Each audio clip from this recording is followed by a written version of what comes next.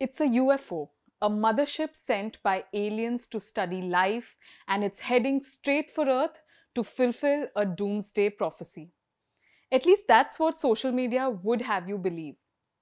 On July 1st, NASA's Atlas telescope detected an interstellar object which was later confirmed as a comet and named 3I Atlas.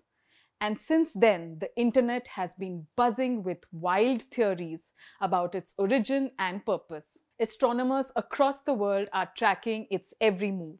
But amid all the noise, it's important to separate science from speculation. And today, we will be doing just that. Hello and welcome to The Print. My name is Soumya Pillai.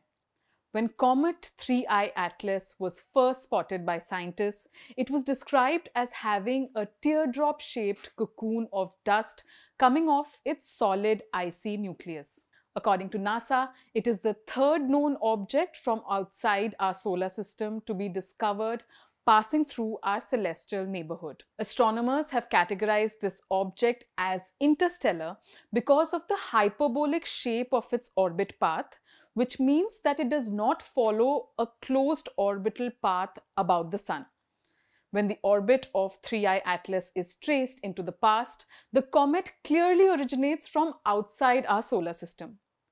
But that being said, both NASA and the European Space Agency, or the ESA, have confirmed that it poses no threat to Earth and will remain far away. In fact, the closest it will approach our planet is about 1.8 astronomical units, which comes to about 270 million kilometers or about 170 million miles. 3I Atlas will reach its closest point to the Sun around October 30th, at a distance of about 1.4 astronomical units or about 210 million kilometers, just inside the orbit of Mars.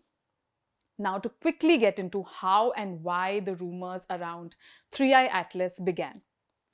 It all started when news reports by some American news websites started doing pieces with clickbait headlines stating that this massive city killer that was hurtling towards Earth seemed like a spaceship because of its peculiar characteristics. And soon, conspiracy theories started rolling. The truth, however, is that yes, 3I Atlas does have some unique characteristics that astronomers have not seen in such proximity before, but these are in no way unnatural to these objects. For instance, initial observations showed that the comet had a high carbon dioxide to water ratio, and this aspect of it was also published in a September 30th study in the Astrophysical Journal Letters. Researchers explored water activity on the comet and provided the first clear evidence that it was shedding water while still remarkably far from the Sun. Observations have detected hydroxyl gas, an ultraviolet byproduct of water, coming off the comet when it was nearly 3 times farther from the Sun than Earth, which is much farther away than the region of our solar system where water ice typically turns to gas on passing comets.